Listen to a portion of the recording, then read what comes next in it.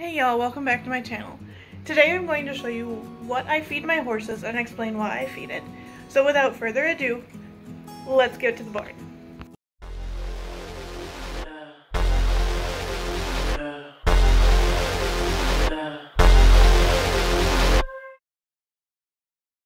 In this video, I'm going to show you what I feed my horses and why I feed it. The links listed to all the products below in the description box, so you can feel free to check them out yourself.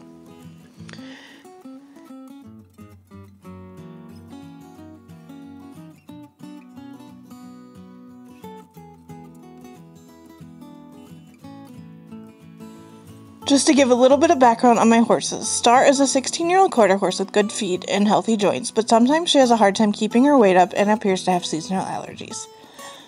Cali, on the other hand, is one that to get fat on air, but her joints need a little bit of help and her feet are far from perfect.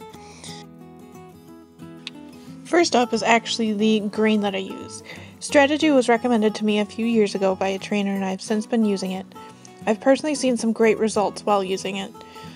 About a couple months after I started feeding Strategy, they updated their formula to now include the Outlast, which is great for gastric support. Strategy GX is known to meet the many needs of equines, and it's also something that my two find very tasty. The feed in the blue barrel is actually a pelleted mineral by Kent Feeds. Although the bag was supposed to be for another animal, the feed store accidentally mixed up the order, and I ended up with one bag of this. The suggested dosage is 3 to 5 ounces a day. It's a granulated vitamin and mineral supplement that's been designed for horses on grass or grass mixed roughage. The last thing that both of my horses get is ProBios. This is to ensure my horses maintain a healthy and active digestive system. Since we're at a boarding barn where some of the hay is made and others is purchased from various suppliers, not all hay is the same.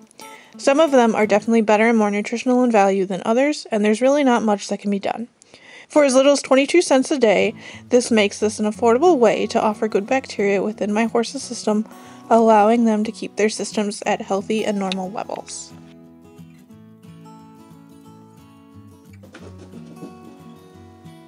Rice bran is a rich source of fat and can be used to increase both the calorie and fiber intake. In doing this will also provide a safe way to give your horse the extra fat and calories without getting them hot in the process. This is fed to Starr mainly throughout the winter months, when she seems to struggle the most in keeping on weight.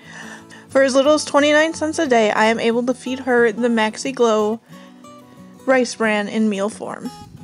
Starr is also given a scoop of MSM daily to help with their day-to-day life and exercise.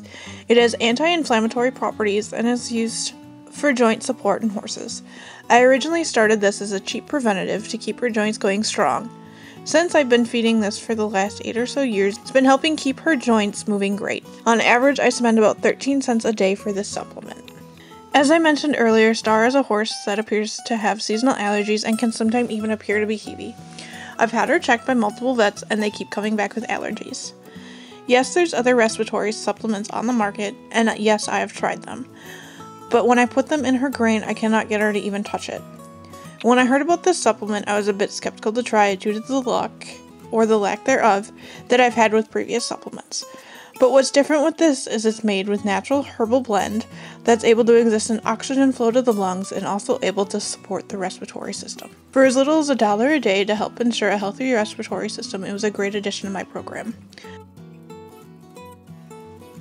Here's Cali's supplements. First off is Biotin 100. It's a source of biotin to help support strong hooves and healthy hair growth. For as little as 18 cents a day, I'm able to offer her an easy-to-feed supplement, other fats and carbohydrates to help encourage normal quality hoof growth. Lastly for Cali is Cosequin ASU. Late last spring, we were actually having a lesson and she ended up showing up lame. I ended up cold hosing her and gave her a few days off, and I have seen no change. It was at that point that I set up an appointment with the vet, and we were able to take a set of pictures and to find out that her hocks were fusing. The vet originally offered us 3 options, but I only, however, remember 2. Option 1 was to start her on the ASU, give her a month off to allow the product to really get in there and work, and see what happens, or there was option 2, which was to go straight to injections. I've since noticed when she's not on ASU. It's a bit pricier at $1.86 a day, but if it's doing the job, it's well worth the $1.86.